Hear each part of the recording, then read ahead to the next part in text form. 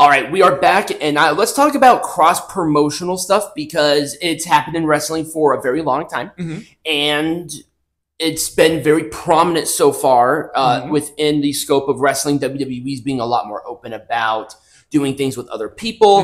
AEW's been doing it for a while, and I kind of want to look at the benefit and the downfall of each of them because they're really case studies in one way or another. But let's just at least do a brief history on it because it's always been really big when it came to cross-promotional stuff. Now, believe it or not, WWE has been very instrumental in they have a long history of doing cross-promotional stuff. Like their recent, because you got to think about it too. It's not just cross-promotional in terms of other wrestling organizations, but literally WrestleMania was founded upon cross-promotional stuff. Right. I mean, Muhammad Ali was there. Liberace was there. There were like a lot of big names. They weren't wrestling necessarily, but they were there. I'm talking about more like competition-based stuff.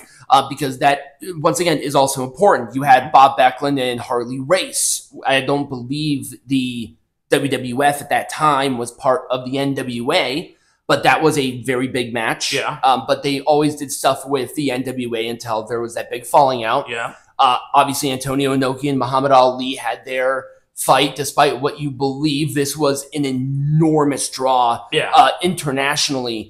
People don't realize how big Antonio Inoki was in Japan. Like, crazy big. Lawrence Taylor and Bam Bam Bigelow had their match. Lawrence Taylor was an NFL player. He was not the only one who competed at that year's WrestleMania, but this was the big match.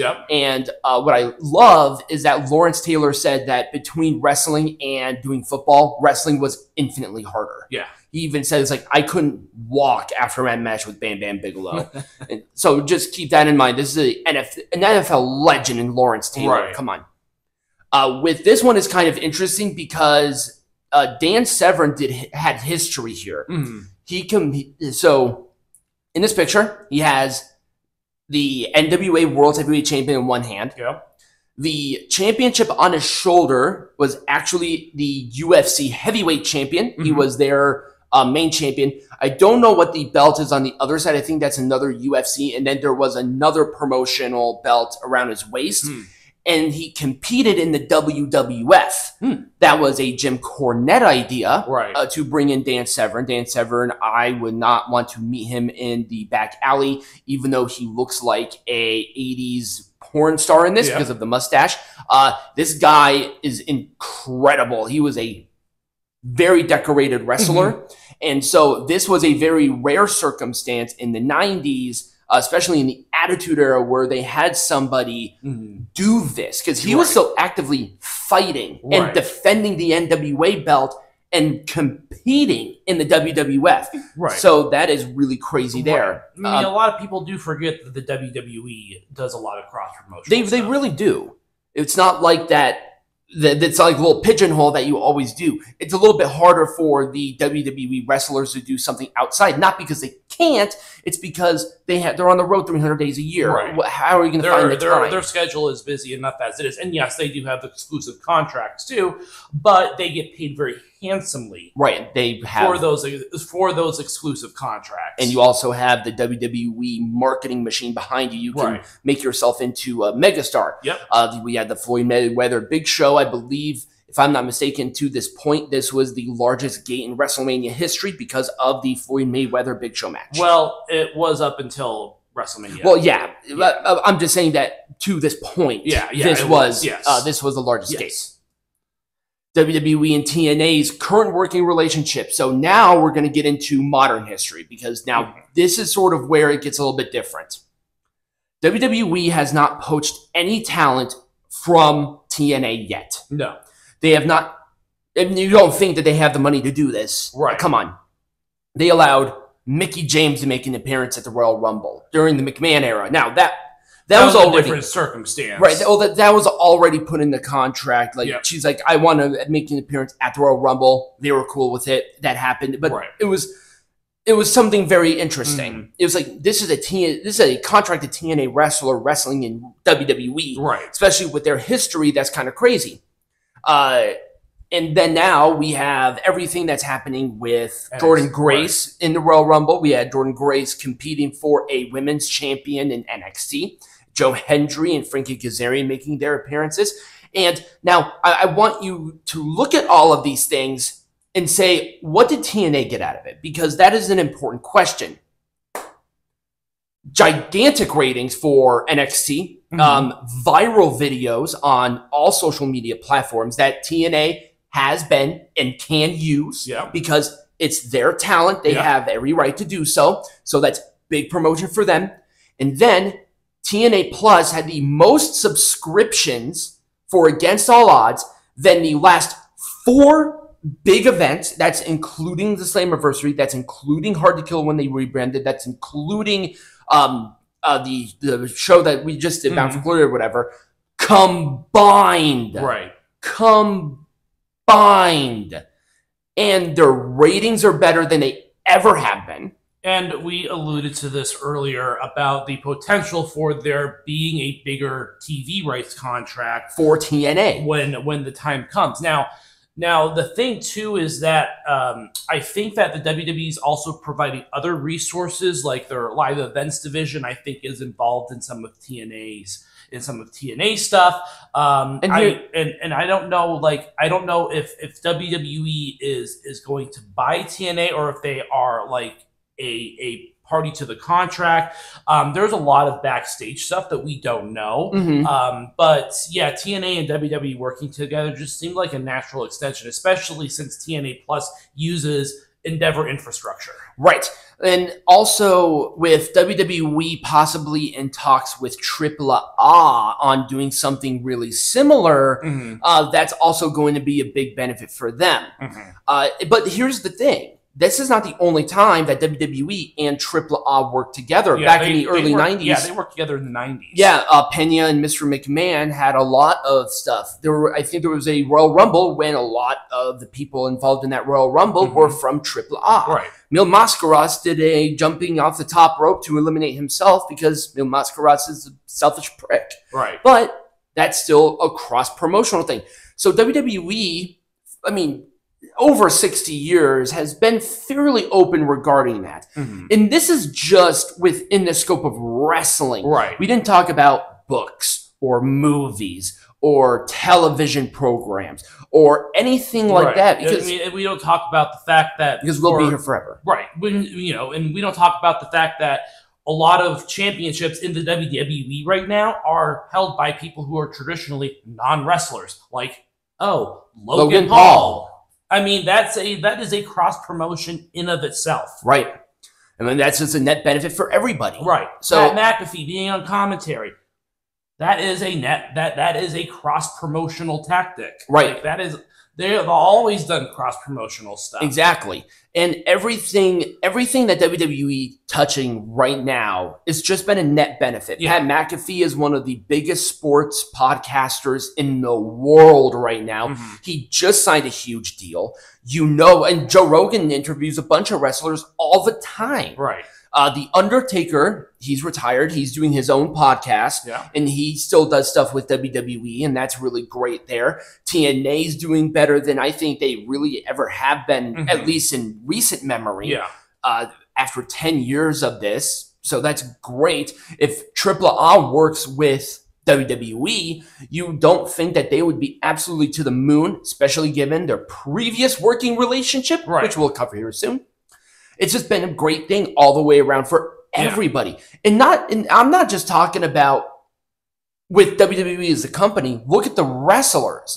They become their own influencers. Right. Becky Lynch is cross-promotional now. Seth Rollins is cross-promotional now. Ric Flair was back in the day. The Rock, John Cena, I could go on and on. They all start with the WWE. Now, with all the positives about cross-promotional with wrestling companies, let's talk about some negatives. Because AEW, every promotion that they have touched, besides TNA, they have poached their talent from. Not just poached their talent, it's been a net negative. Negative. With AAA and their working relationship with CMLL, AEW had to agree to CMLL that any wrestler that is AAA affiliated could not compete on the same show. And I'm not just talking about the active competitors. Right. If they even are signed with AEW, yeah. Roosh and Ray Phoenix couldn't compete on shows that had CMLL stars because CMLL did not want them to. Right. Because they're petty, dumb bitches. Right. So, to my knowledge, they've relaxed that. Right. So I'm at the very least happy that they are like, okay, they're signed with AEW. Right.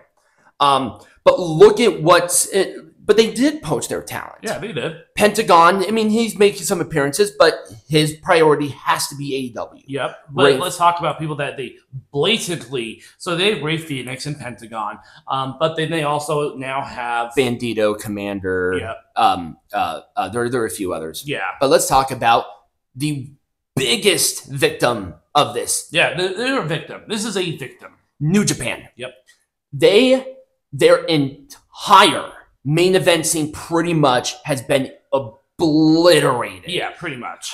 The world champion is on a guy who was never signed with New Japan and Jon Moxley. And they're just fighting. There's no net positive. No. Their ratings have tanked. You mean New Japan? Yeah, this is all New Japan. This is all New Japan. They're having a real struggle rebuilding stars because there's just nobody to face them that is credible enough, and there's not enough of them. Right. So they have just been in a net loss, and they're scrambling. Nobody, to my knowledge, is really watching New Japan.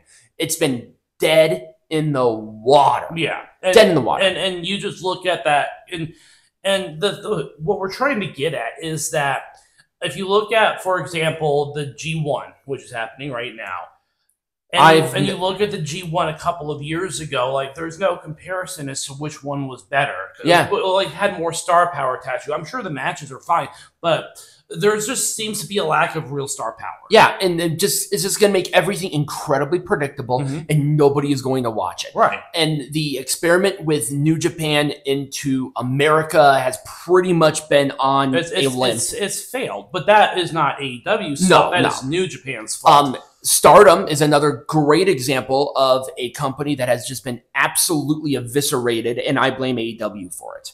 Now, why would you blame AEW for that? Because I think the real reason why it's been eviscerated is because Rossi was fired. Well, Rossi was fired, but then Mercedes Moné left them without any sort of help whatsoever. Right. The working relationship with Stardom and New Japan has been just a total flop. Right. Because that's just not what it is.